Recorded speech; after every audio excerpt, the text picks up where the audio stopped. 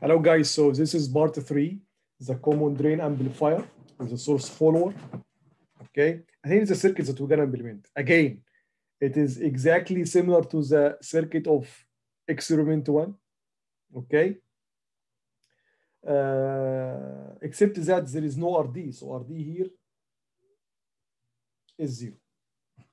Okay, the input is at the gate, the output is at the source.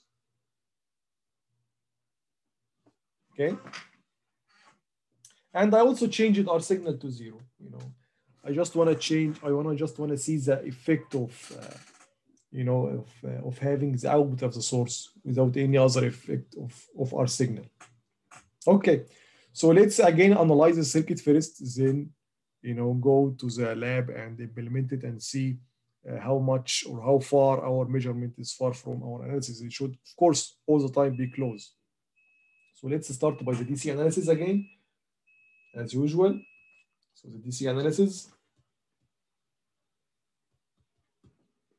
Okay, so our first equation, that is ID equal to Kn over 2 VGS minus V threshold square.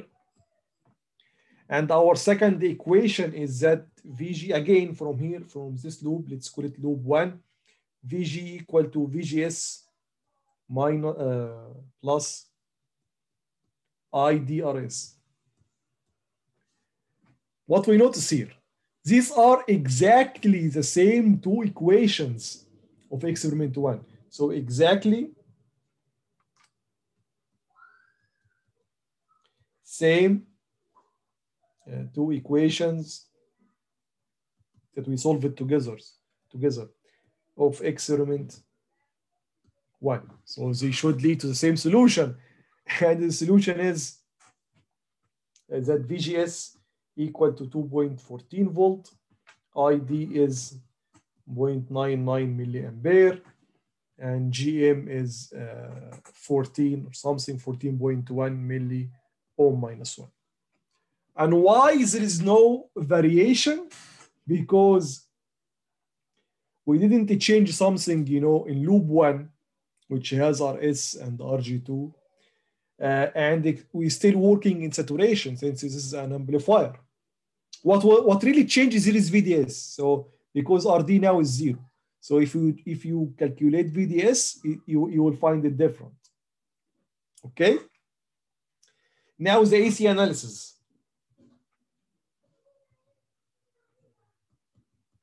Here is the fun part. So let's draw the equivalent circuit. We can, again, there are two equivalent circuits.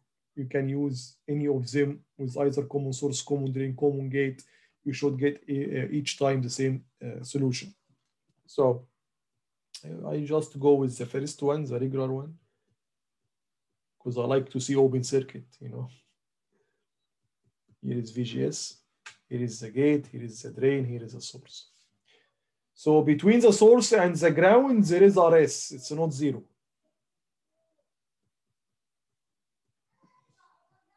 And the drain is just connected to ground because VDD will be 0 now. And the gate is connected to RG, which is RG1 parallel RG2, then our signal and V signal.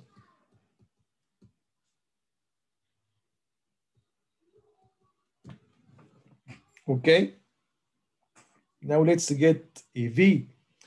So here is the output, guys. The output is the output across from the source. And here is the input from gate to ground. So AV is equal to VO over V input, equal to VO is voltage across RS, which is GM. I'm sorry, here is VGS. GM VGS RS.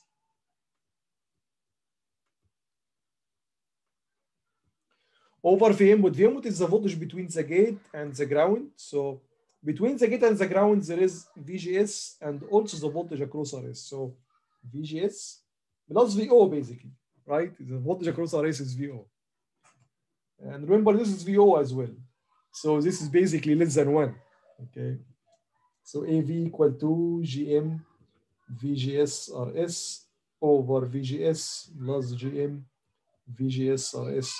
VGS will go away. So, and we can divide by GM. So this will be RS over RS plus 1 over GM.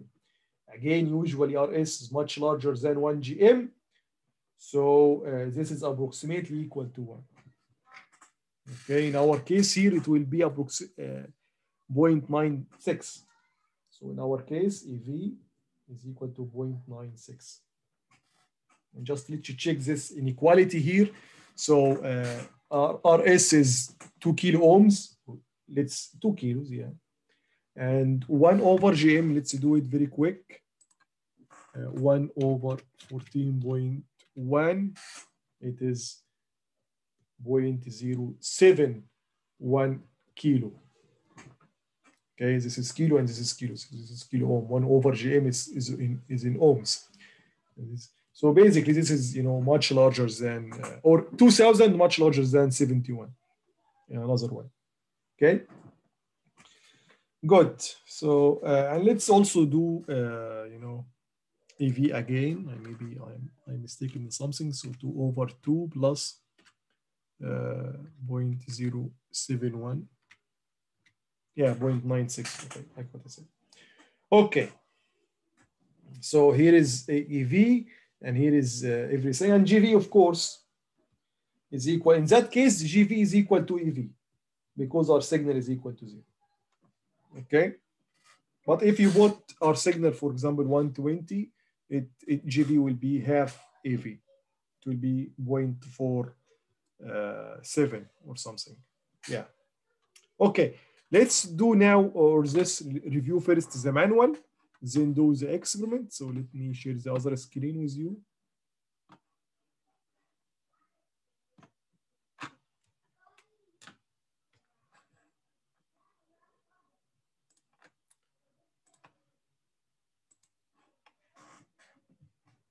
Okay, so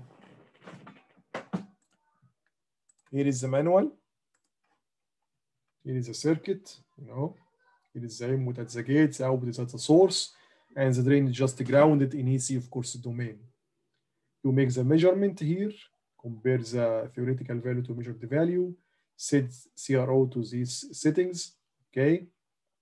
Get VO versus V input and plug it here. And please make them in different colors, okay? So I can differentiate because the gain here is almost 1. So I want to differentiate between both V input and V output. Of course, V output should be slightly less than V input. Calculate EV, calculate GV. It should be same as EV in that case. And here is the theoretical value, which is it is positive RS, yeah. Positive RS over 1 over GM plus RS. Okay.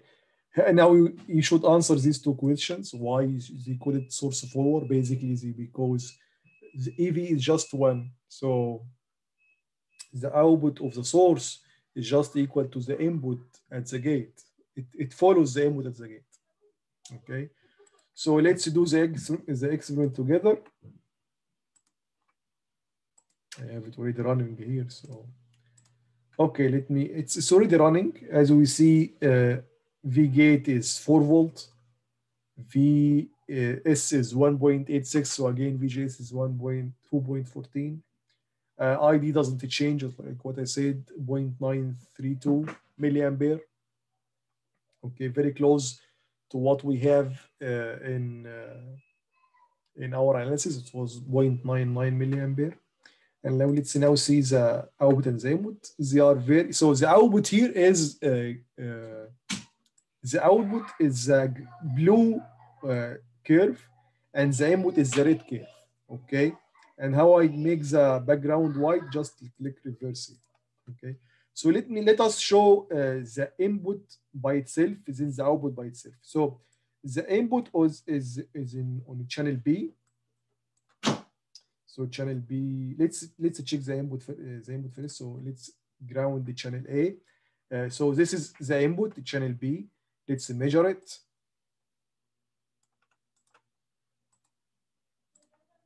channel B.